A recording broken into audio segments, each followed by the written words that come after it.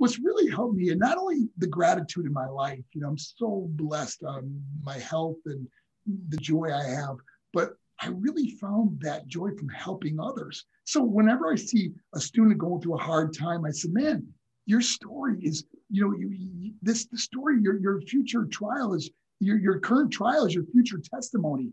You are going to help so many people by sharing this story or helping another person, because, it's like like, for example, a student that's gone through maybe self-harm or suicidal thoughts or whatever, and she's overcome that, imagine her, that it's almost like someone's assigned to her life that's going through the same thing.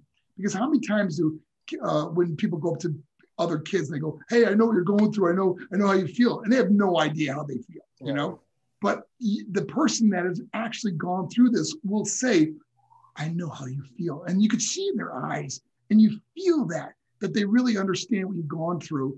And then all of a sudden that joy of helping someone else, just propels your life into a different atmosphere. In my case, that it's just been a great, I love helping people.